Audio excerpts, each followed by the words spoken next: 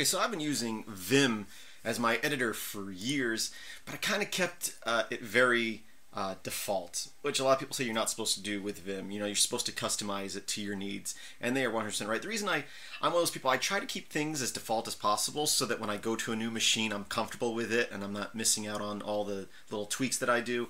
But, you know, recently I just did a series on Vim, and it got me more into Vim, and I've spent the last couple days really just putting a whole bunch of stuff in my vimrc file and learning more about it. And I've done a bunch of stuff that still needs tweaking, but I want to show some of you today just how quick you can get things done. So I do a lot of interfaces for my programs using HTML and Twitter Bootstrap. So let me just show you how quick and easy it is to create a site. So right now I'm in a directory with nothing on it, nothing in it. And this is the directory. You can see there's nothing in there. So let's make a PHP file or an HTML file. But I'm going to do PHP, and I'll show you why in a moment. I always try to do PHP because server-side scripts are great. Anyway, so I'm going to say vim index.php. Now, real quick, I hit, and these are my personal settings, which I do have up on GitHub. So I'm just showing you how quick things can be done once you get set up how you want. So I'm just going to hit comma HTML, and I've generated a default HTML file that's basically what I normally use. A lot of stuff is commented out. Those are scripts that I sometimes use, sometimes don't. I'm trying to learn more about them. But it automatically puts me into the title tag here, and I can say my site. I can save that, and if I switch over to my browser here and refresh, you can see we have this basic site with just a basic little list here. So let's now go down to the body down here. And let's say I wanted to add a nav bar. All I have to do is comma nav, and it adds a nav bar. And I can give the title of the page there. So I'll say my website. And now when I come back here, I refresh, I have a title bar. It says my website up here. I have some drop-down menus. This is mobile friendly. This is what it looks like on a mobile device with the drop-down menus. So far we've got a pretty good page going so far using Twitter Bootstrap. And so far I've typed just a few keys. So let me now go to the bottom of the file. And down here at the bottom of the body, I'm going to hit comma modal, and it added in the code for modal. So I can come in here, refresh. Example, I can hit open, and it adds in a little, modal message box. So that's great. But the reason I mentioned that I use PHP files because I like to include stuff. So stuff like especially your navigate bar or modals, it's like you're going to use that same code on multiple pages within your site or application. So you don't want to have it embedded in each page because you're going to have to then modify it. Every time you add something to the nav bar, you have to go and modify it in each file. You don't want to do that. So I'm going to undo these last two changes. And what I'm going to do here is I'm going to split my screen, and I'm going to create a file. I'll call it nav.php. And up here, I just hit comma nav, and I'll save, or give it a title here, my site new. And I'll save and close that. Now, back inside my HTML file here, or my PHP file, I can type in, again, these are my codes. I'm going to go III space, and it creates a PHP include here, and I can say nav, and nav, I cannot type today, nav, I can even autocomplete that, I can save that, refresh, and it looks the same, but my code here is a lot cleaner, and if I change that nav file, any file that I included in will be changed as well. Again, I can also go down to the bottom here, and I can do something like this. I can say III space, and now I can type in modal, and I can autocomplete that file. Did I call it modal? Did I create the modal file yet? Did I call it modal PHP? Let me see. Whoops. I keep talking. Let's see. I can't type anything properly today. Oh, I guess I didn't create it yet. That's right. I thought I did. Talking too much. So let me go ahead and split the screen again, but this time I'm going to call it modal.php. And in here I'm going to say comma modal. And I can save that.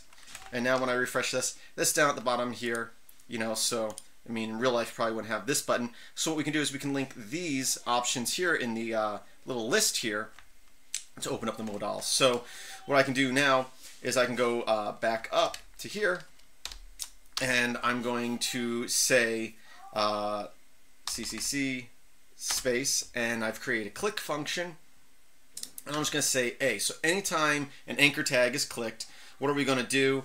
Well, I'm going to go here, and I'm going to type in box. So it's going to run a box function. So let's go ahead and create that function now. So I'm going to go FFF space, and I've now created a function. My tab completion tabbing still needs a little tweak on some of this, but we'll just say box, and in here I can type in my capital modal space, and I've just toggled my modal, and when I come here I can refresh, and now I click on any of these and the modal appears.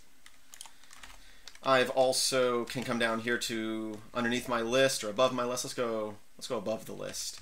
Inside the container here, I set up so I can go BBB and hit space, and I create a button. And when I refresh, you can see I have a button there.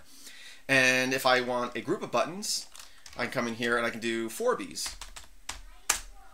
And my tab complete's a little messed up on that, but that's, again, I'm still working on this stuff. And that's because my file is labeled as a PHP. I need to set PHP files to auto-indent like HTML. I need to set the file type is what that is. It's just something I still need to tweak. So I'll call this, button. And you can see it looks like another button, but I can copy that, and it's a group of buttons like so. And so I can copy that, and I can paste a few more of those, and now I've got 5 buttons going across. Another great thing, you know, Vim also has a built-in increment counter.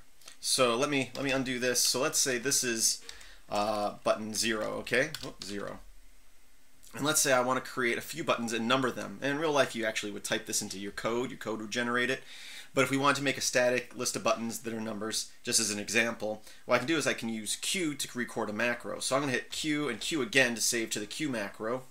And what I'm going to do is I'm going to YYP to paste. I'm going to forward over to here. And on that number, I'm going to hit Control A, and increment 1. And I'm going to hit Q again. Now I can hit @Q, and it runs that code again, incrementing the number. Now I can just go @, so I'm hitting Shift and number 2 on my keyboard. And if I wanted to make, you know, 15 of these buttons, or I guess it'd be 16 because they're starting at 0. Anyway, if I wanted to add 10 more of these buttons, I can type in 10 and I've added 10 buttons. If I want another 100 of them, I can go 100 and that's actually going to look horrible because they're all going to be on the same line with that. So I just made 100 buttons right here. So let's undo that. And but that's it. I just wanted to show you, you know, again, this is something I've been working on the last couple days. Still needs a lot of tweaks, but I can create stuff so much faster than I used to just because I've learned a little bit more about Vim. So I recommend you don't follow suit with what I've done the last like 5 years I've been using Vim, and actually modify it. And also people say this, and I 100% agree with it, is don't just copy and paste someone else's vimrc file. Look at what they have there and use what works for you. Customize it for your uses. That's what I'm doing for myself. And a lot of stuff I'm doing, actually a lot of stuff I've just showed you, I wrote one way yesterday, and then I rewrote a lot today to make it work even better. So I'm going to continue working on it, making it better. I suggest you learn a little bit more about Vim and the vimrc file. And as always, please visit my website, filmsitechris.com. That's Chris with a K. There should be a link in the description, as well as a link to my Patreon page if you want to support me over at patreon.com/MetalX1000. Thank you for watching, and as always, I hope that you have a great day.